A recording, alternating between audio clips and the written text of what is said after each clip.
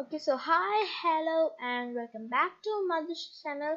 If you're seeing this video for the first time, and so this is me, Madhushri, and I'm taking a coding projects from White Junior, then cooking videos, then meditation, mind relaxation videos, etc., etc., etc. Like memory, easy memorable max, science experiments. So like that I'll be taking. And if you're having any challenges or anything, comment me. Surely I'll do for you, peoples. And do not forget to like, share, and do not forget to subscribe. And if you need to get the next video's notification, click the bell icon to get the next video's notification. So okay, let's move to the video. So before going to the video, I want to say you one thing. So for this video, you have to install Visual Studio Code and you have to know about the web server 200. Okay, that leave it. I'll teach you in every videos. Okay, then Github. Github is the main thing. Okay, Github and the Visual Studio Code and these three are the main thing. Okay, so Visual Studio Code installation link is in the description and video link in the description, and how to know and learn about the Github video is also in the description. Click that video and watch it. Okay, so I'm gonna click on the open link, then I'll show you how to download in the Github. Okay, so I'm gonna click on code and click on download it, then it will download, then the WinRAR page will be coming. See, like this it will be coming. What happened? Download error. 1 minute, just click on now, it will come. Okay, so now it came. So this is our WinRAR page. Now you have to, in which file you have to extract, you can also extract. I'll show you. So in which file you can also extract. Okay, so in which file you need to extract, you can also extract, but for me it's already there, right? So for that I'm not gonna extract it, so I'll just click on okay, I mean cancel, then it will just cancel it. So let's open the web server. So web server, you have to type it as web server 200. Okay,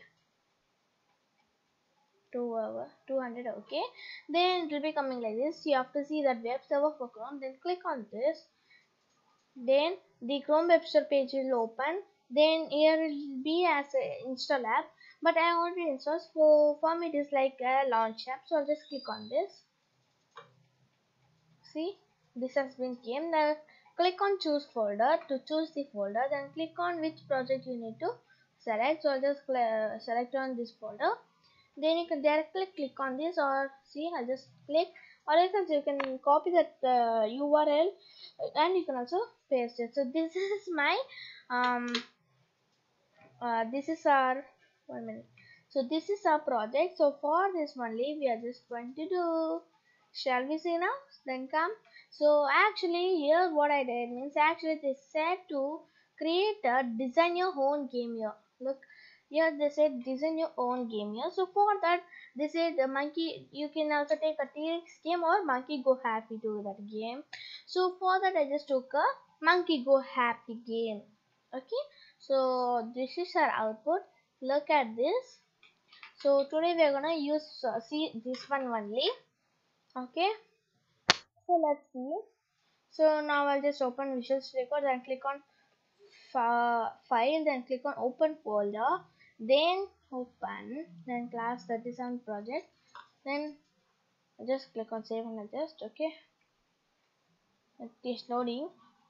Okay, so it is coming like this. So I think this nothing we did, we just created a T-Rex game. Who all know T-Rex game, comment me. Okay, so in first we move to this sketch.js. In this video we just copy, like I'll just explain you also. Actually for this we just load many things in the sketch.js itself. I just wrote. Okay, so variable play is equals to 1, and who all know game state, comment me. Who all don't know about game state, I'll just say you. So game state is nothing but play, serve and end. So in this we didn't serve because it's always serving when the play is there, so it is serving. So play and end. So variable play is equals to 1 and variable end is equals to 0. So game state is equals to play. Then we're creating a variables. Then okay, then we are creating a variable score, it should need a score, right? Wait a second. So it will be having a score, okay. Then variable, and again we are just creating a game over and restart it, okay. Then this is also, we're just local storage, we are just giving like that. So local storage and functions reload, we are just loading the images here all. And function setup is, this is the main thing. So what is this means, we are just creating a canvas called 600 to 200. Then we are just adding a T-Rex.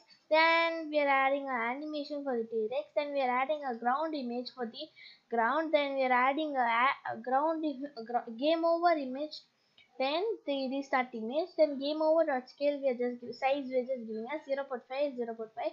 Then visible, game over and restart visible should be in false, because in the game starts in the play state it should not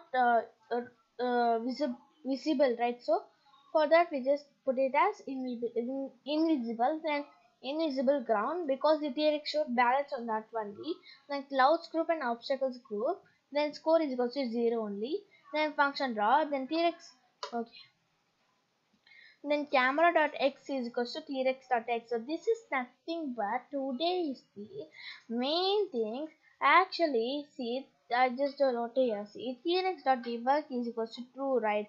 Why we wrote, actually in the P5 editor or code or code.org, and that all we'll just write like this only, right? But in this we are gonna see only camera dot x and is equals to T-Rex dot x. So debug means in this camera and T-Rex is in X position, right? So for that we just giving us X. Then a game over's position is in X, right? So for that reset position also should be in the X position. And camera, the camera should be following. Then background, I just give this white color. Then text, I just give it as score like this, okay. If game state is equals to play, so this is the main thing. Look, this is all I just teach you in the code.org. What I just do, I just reminded this all, so I just typed this in a very easy method. Suppose you don't know means, in the description I'll be giving every video links. Click on that and also watch. Okay, so you can also see score is equal to match.dot. Okay, then ground velocity I'm just giving like this. Then when the key down is pressing, I mean the space, when the space button is pressing, the it is working, I mean the T-Rex is jumping, right? So for that the T-Rex dot velocity y is equal to, so this is the gravity for that, and ground is moving in the x, right? So for that we're writing as like this. Okay, then T-Rex should collide in invisible ground, so that's what I said, right? So T-Rex should collide in the invisible ground, then only it can balance it. Then if obstacles group is touching the T-Rex, suppose the obstacles is there, right? If it is touching me, then the T-Rex is there now. It should go to the game set as n. So this is a game set called n. So else if, in this we wrote is as if and else, okay. So if means play and else if means end, okay. Then game over, game over and restart should be visible, okay. So what that is true. Then set velocity of each game to 0. So every velocity should be in 0. Let's see, the ground is also in, it's not working. The game T-Rex is also not running. The clouds groups also it's not running. The obstacles groups also it's not running. So like that only. Then we have to change the T-Rex image. See, now we see, I'm just touching and see. So for this only we just changing the animation. They set lifetime of game objects so that they are never destroyed. Obstacle obstacles group and clouds group should it should have a lifetime, right? So like for example it should have only till this, should go until this and it should end like that. So for that only we're just giving here. Then if mouse pressed over, suppose see this is the mouse, okay, cursor, suppose it pressed over here this, um it will work. See, I'm just clicking wherever, but it's not working, but I'm clicking on this and the game is working, right? So for that, okay, then it is resetting. Again, draw sprites, we have to draw this and spawn clouds. So you'll see this is our cloud. See, you'll see this is our spawn clouds. Wait a second, just jump and show you. Oh, I just touched it. So like this only, okay. So this is a spawn clouds group, and here we just gave the speed of this one called frame count, then variable count. We are creating a variables called it cloud, then cloud.y is equals to math.round, then randomly it should come right for that.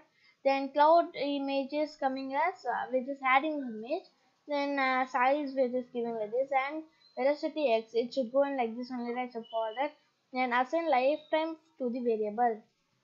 So cloud's lifetime is still the 200 only.